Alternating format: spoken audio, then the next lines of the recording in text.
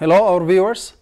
On our previous discussion about angular motion or rotational motion, we have tried to see about rotational kinematics. We have tried to see about the different equations and try to solve some examples. And today we'll try to see about the rotational dynamics part. So what is rotational dynamics?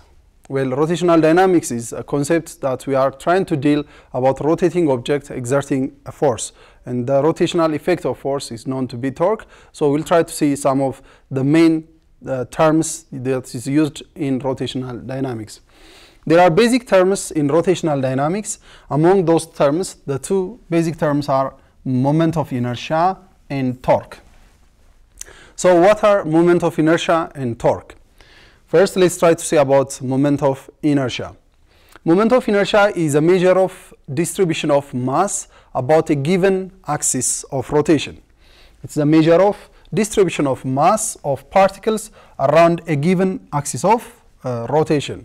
So in this point, we'll try to see about radius. Here it says radius, a key term. Here you have an axis of rotation. Let's take that this is the axis of rotation. About that axis of rotation, you have different mass. Let's say you can take mass 1, and at that different mass, you might have a distance r.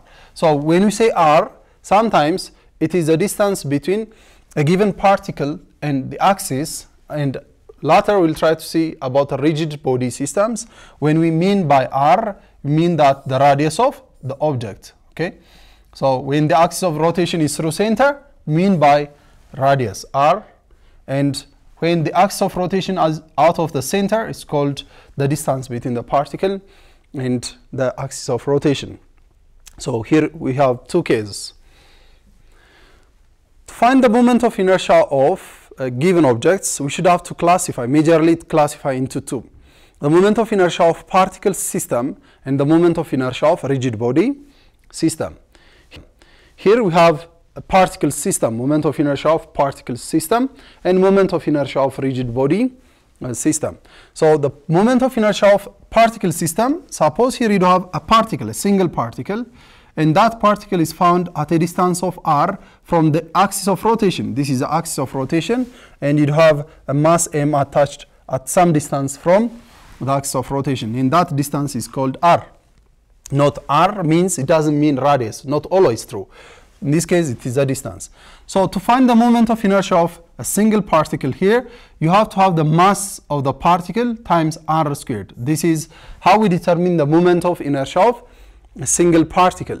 And the SI unit of moment of inertia can be given as the SI unit of moment of inertia is the SI unit of mass, kilogram.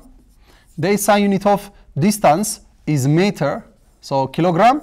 Meter squared is SI unit of the moment of inertia. And sometimes it's also possible to have different particles so that it's possible to find the moment of inertia of a system due to those particles. Well, you should have to use the summation of the moment of inertia of every single particles. Mi's, Ri's, where I is initialized from 1 up to n. Suppose here you have two particles with different radius r.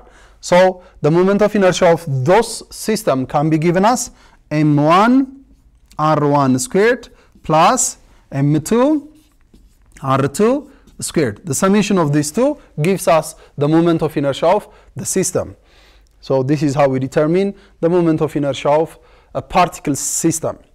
The moment of inertia of solid body systems, or call it rigid body systems, as the axis of rotation is through their center, is already provided in standard physics books. You can find the moment of inertia of a sphere, disk, hoop, cylinder, a bar. The moment of the axis of rotation might be through the center, or it might be different place, but we mainly focus as the axis of rotation is through center. It's possible to find on standard physics books. Suppose here you have some of the common of moment of inertia from your textbooks and some books. Here you have cylinder. Okay, you might have a hoop shape.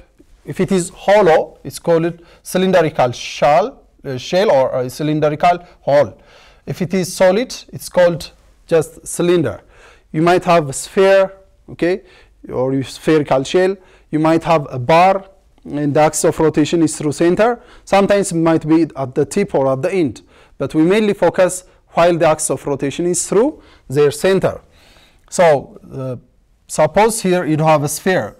For a sphere, the moment of inertia as the axis of rotation is through center is given to be 2/5 mr squared. In this case, r is the radius of the sphere, And you might have the moment of inertia of hoop. Hoop means a ring, okay? You might have a ring like this.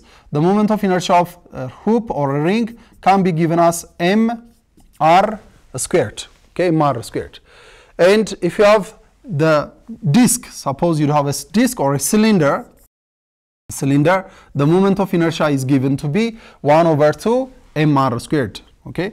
And the moment of inertia of a bar of mass m and the length L can be given as 1/12 ml squared. So these are the common. This is the moment of inertia of a hoop. Hoop, the other name is ring. The moment of inertia of disk or cylinder or disk having the same moment of inertia, 1/2 mr squared.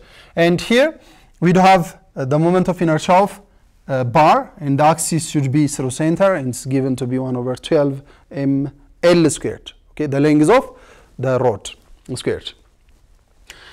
And the other question is, what if the axis of rotation is different from the center? Suppose you do have a rigid body, and the axis is found at different location than the center. Then to find this, you should have to use a famous equation or a technique of finding the moment of inertia using a parallel axis theorem. You'd have a parallel axis theorem so that we can apply this to find the moment of inertia. Suppose here you'd have a moment of inertia, and to find the moment of inertia of this body as the axis is different from the center.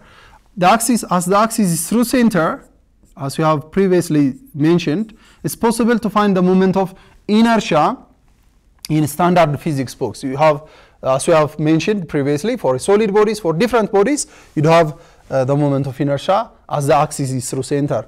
Now the question is, what if you have another axis? On that axis, the object is tending to rotate, so that how do we determine the moment of inertia?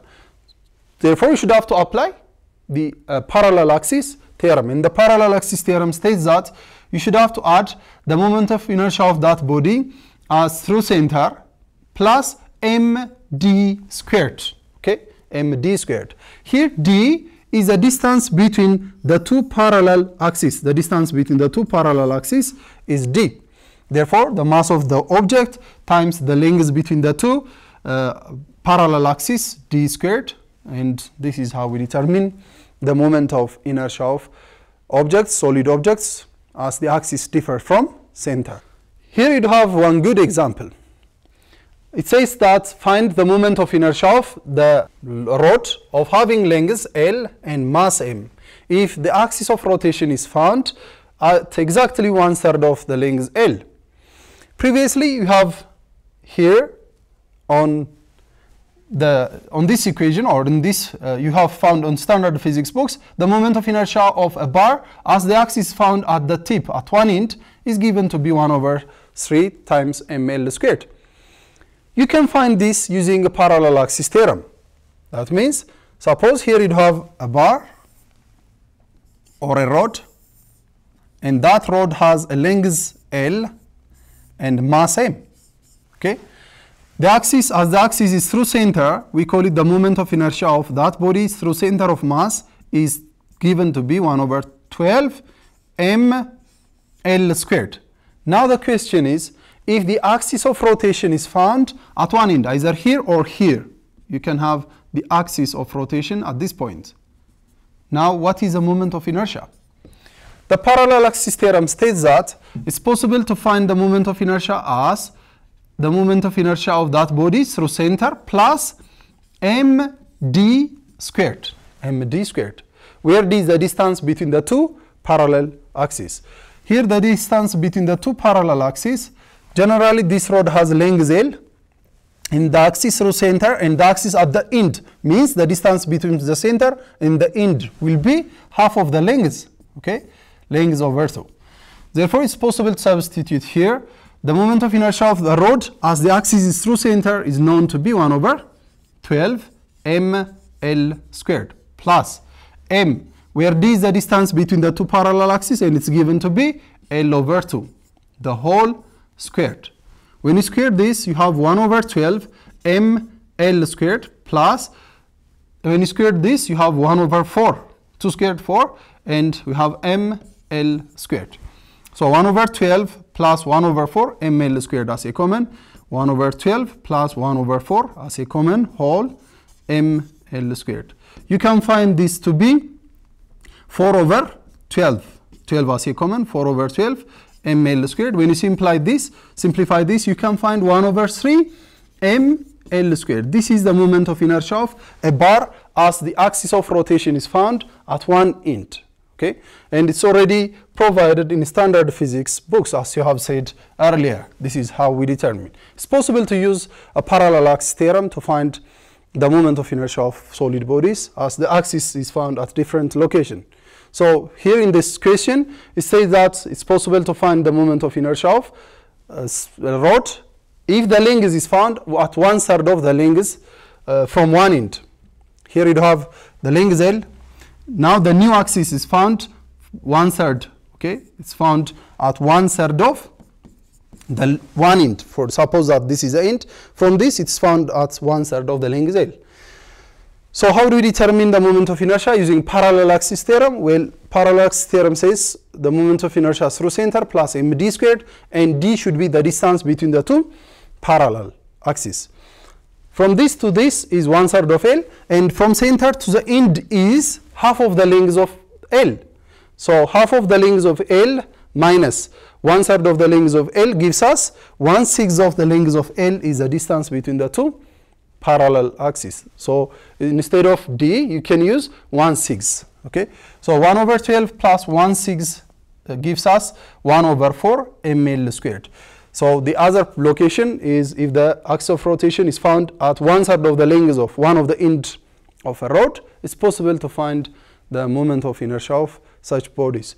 So you can practice this as exercise. You can solve it as exercise. You can solve it. What is the moment of inertia of a uniform sphere of radius r if the axis of rotation is found at the rim or at the surface of the sphere? So try this, please.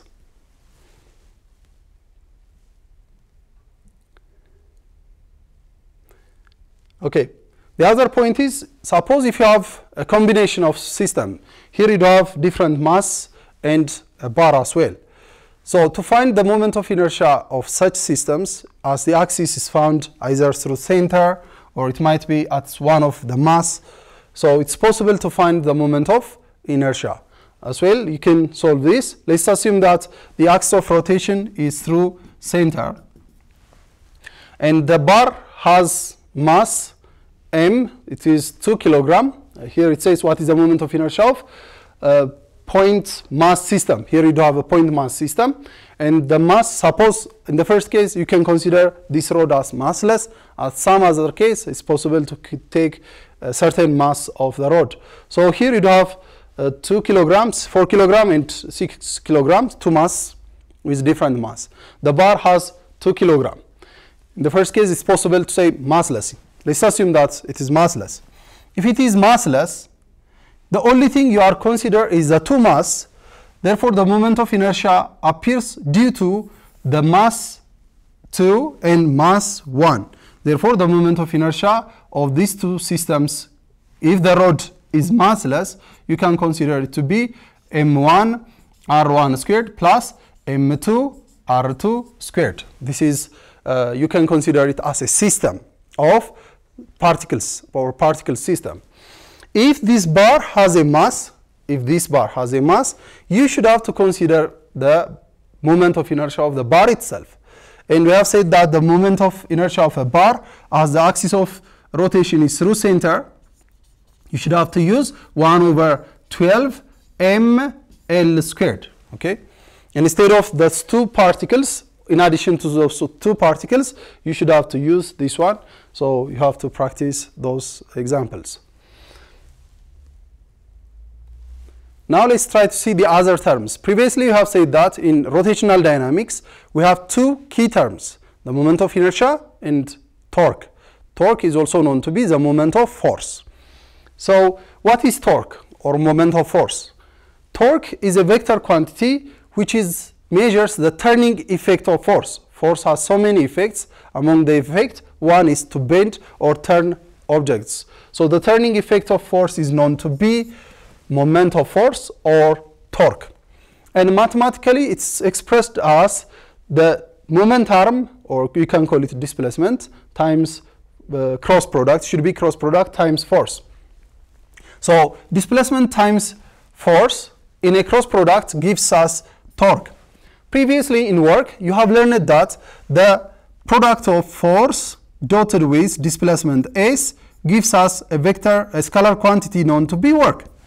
So since it is dot product, the result is a scalar. Work is a scalar. Both quantities are force and displacement. They are vectors. It's a dot product. But in this case, we are trying to deal with cross product. Actually, moment r is displacement. So the cross product of these two force, these two quantities or vectors, gives us another vector. Cross product results in vector. And that vector is known to be moment of force, or we call it to be torque. So force times r, when you are trying to determine the magnitude, sine theta. In this case, theta is the angle between the force and the moment arm. What do you mean by moment arm? Moment arm is displacement or distance between the pivotal point or the hinge point to that of a place where you exert a force. Suppose here you have a wrench and here you have a bolt. Exactly at the point bolt you have a pivotal point.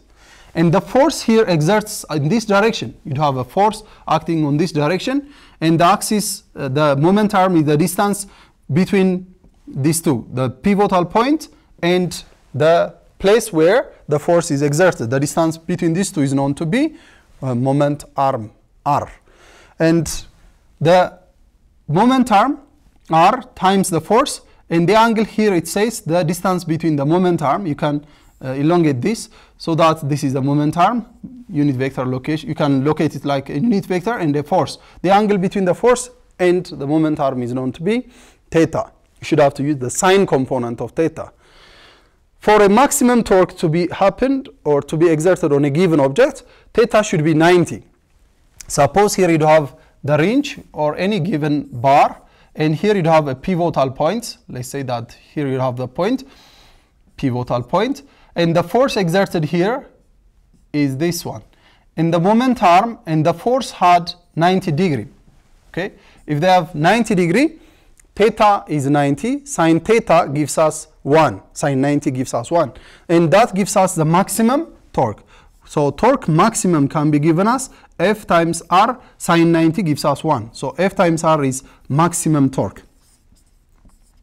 This is the maximum possible torque exerted on a given rotating object. Now let's try to determine the torque or moment of force on a given object. Here you have a given object. Let's assume that here you have mass hanging on a bar. What is the moment of force or torque produced by 10 kilogram mass? Okay, hanging at one end of the bar of 4 kilogram. Here the bar itself has a mass and it's 4 kilogram. Now the question is, what is the torque produced only by mass? Which mass? The weight here. Look here, it has mass m is equals to 10 kilogram. It has its own weight, and the weight is acting downward. Weight is equals to mass times gravity. So that we have 100 Newton force is exerted downward. Okay? The angle between the bar and from horizontal is 53 degree. And the distance from the pivotal point to this point, the point where the weight, the load is exerted, is 4 meters. Now the question is, what is the moment of inertia, the moment of force or torque exerted by this force or this weight? Well, to find torque tau is equals to R cross F. R cross F means you should have to use the magnitude of the force, the magnitude of the moment arm, sine theta. What is the angle between the moment arm and the force? What is the angle between this moment arm and the force? The force is acting downward, so what is theta? That's the question. So to find theta, here you have 53 degree from horizontal, so you can project it downward. Therefore, theta gives you 37 degree. This is 90, this is 53, then this angle theta is 37 degree. So we can use this angle.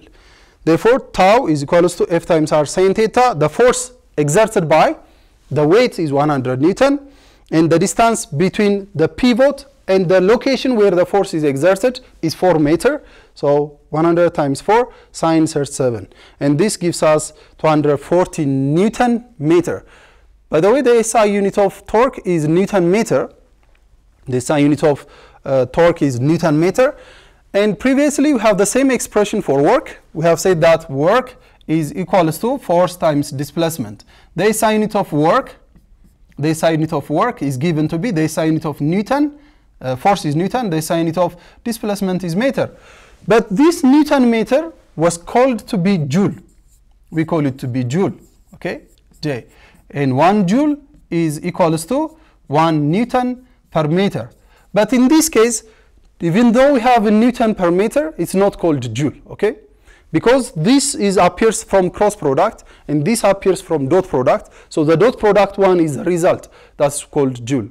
But in this case, we just put it to be Newton meter. No more equivalent expression. So it is 240 Newton meter. This is how we use the torque. The torque exerted by the weight, it's possible to find this way, or it's also possible to find the torque exerted by the bar itself. The bar has 4 kilogram on itself. Exactly at the center, it's possible to exert 40 Newton. Okay, 40 Newton. The distance between the pivot and here is half of the length of the bar, and it's going to be 2 meters.